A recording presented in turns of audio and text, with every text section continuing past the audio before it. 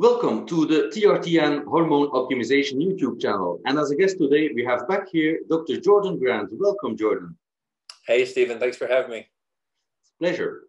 So the question for today is, can one start on testosterone replacement therapy with a high PSA prostate-specific antigen test? That's a good question. TRT and Hormone Optimization channel. I was on the channel before, so I've been following the channel, watching it every now and then, so be sure to check them out. Consider subscribing, hit that notification bell, and you'll be on your way. This is a pretty popular topic everywhere, but we see it popping up in the forum quite a bit. So the PSA, something that I want to kind of back up about PSA is people get a little freaked out about it. The PSA itself is just a marker, right? It's a protein. And I see a lot of people that are always posting like, what can I do to bring my PSA down? It's like, okay, the PSA is not the problem, right? PSA is a marker for possibly something going on in the prostate. So either it's elevated for cancer or it's elevated for benign reasons. That's it. That's your fork in the road. So what you need to do is, if you're a man of screening age for prostate cancer, is you're going to get screened for that usually prior to starting TRT. A lot of doctors will screen men in their 30s when they're starting TRT. I think it's a liability thing that they're doing it, but it's ridiculous. You shouldn't treat that man any differently just because he's starting TRT if he's not at risk factors for prostate cancer. So, you know, current AUA guidelines recommend screening between the ages of, I think it's 55 and 70. But you can start earlier if there's a positive family history or if the patient's concerned. You can start anytime you want, really. And I mean, I have a lot of guys in their 40s that will start screening them in their late 40s or early 40s just to make sure not missing something. But if you have a high PSA when you're getting ready to start TRT, obviously double check the PSA, make sure you've checked it under the right conditions, that you haven't had sex, right beforehand, you haven't been, horseback riding, anything that's rattling, putting pressure back and forth on the perineum. No signs of, you don't want to have signs of a urinary tract infection or prostatitis, but all those things being out of the way, if you have a high PSA for your age, you need to have that worked up. TRT is not going to cause prostate cancer. It's not going to feed it, but that's beside the point. These are two separate issues. You need to have that prostate checked, have a rectal exam, make sure your prostate feels normal. I have a lot of guys that'll come to me for elevated PSA. It's just a one-off, right? It's just one-time high that last year was normal. Do a rectal exam, feels benign. I will repeat it 6 weeks later, 8 weeks later, and a lot of times they'll go back down to where they were the prior year. Now, if their PSA goes up instead of down, or it stays abnormal, I offer those guys a workup, whether that's an MRI or just a prostate biopsy. As a urologist, we do a lot of prostate biopsies, and there's a lot of controversy out there about biopsies and the problems that can arise. And I see a lot of myths about it online. People saying, just get an MRI, that's all you need. That's not true. MRIs are not 100% accurate at all. Not even close, actually. I'll have a guy that'll have let's say we did a biopsy 2 years ago and it was negative, but his PSA keeps climbing, and we'll get an MRI that's normal, but then the PSA is still kind of just not doing what we want, and I biopsy them and they've got cancer, right? And high-grade cancer, so the MRI missed it. Vice versa, I did one this last week, a guy on active surveillance for prostate cancer. We got an MRI. It showed a PIRADS 5 lesion at the base of his prostate. So I'm thinking, okay, that's going to be more cancer there. I did his biopsy, targeted that area, did the others. He still has one small core of the apex. Not even that whole area was not cancer.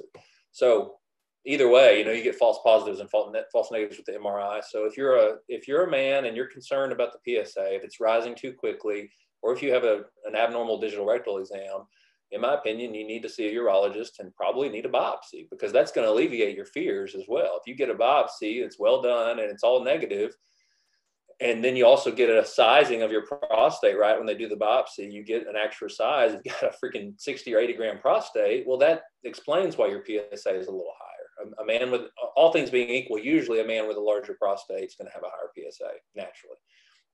And those are the guys where I'll hear them, they'll say, I had a negative biopsy, but my PSA is 6. What can I do to bring it down? Don't. Why would you do that? The PSA is not hurting you. That's just your PSA. So anyway, that's my spiel on that, is you just need to have a proper screening.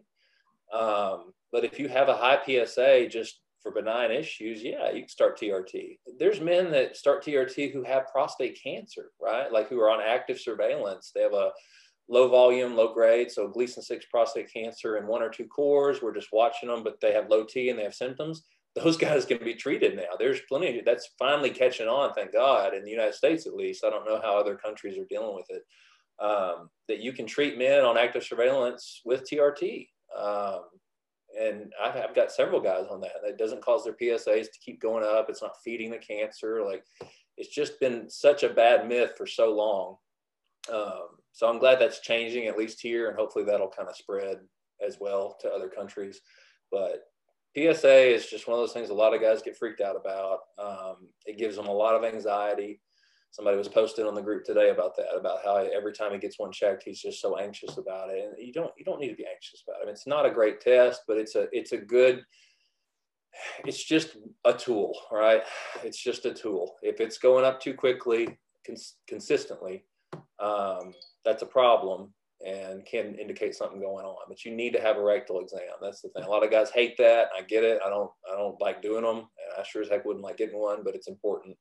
Because if you have a hard spot, a nodule, or something out of the ordinary, that needs to be worked up. I've had guys with normal PSA levels, right? PSA in the 2s, do a rectal exam, feel a hard spot, biopsy, cancer, right? So you got to have, you really need to have both. But that's about all I got on that. And once men get on TRT, does the PSA go up a little bit in everyone? Usually, it depends on how low they were when they started. So, and that kind of goes along with that whole saturation model, right? If they were in the hundreds, then yeah, once you get them to that saturation point, that'll probably bump the PSA. I think on average, it's like 1/10 of a point. I can't remember I don't know if there's any latest ones looking at it. That was 5 years ago when we looked at that. It might bump the PSA 1 or 2 tenths, and that's it on average. But you're not going to see it causing it to rapidly rise because TRT is not feeding anything, right? Like once you hit that saturation point, everything else shouldn't really be affecting the prostate. So yeah, you could expect, especially if you're a guy starting out really low, you could definitely expect your PSA probably to go up a little bit. If you're starting in the, in the 60s or 70s nanogram per deciliter, I mean, like bottom of the barrel, yeah, your PSA may go, because your PSA may have been artificially low due to having such a low hormone status. And so you're just trying to get it back up to actually normal, right?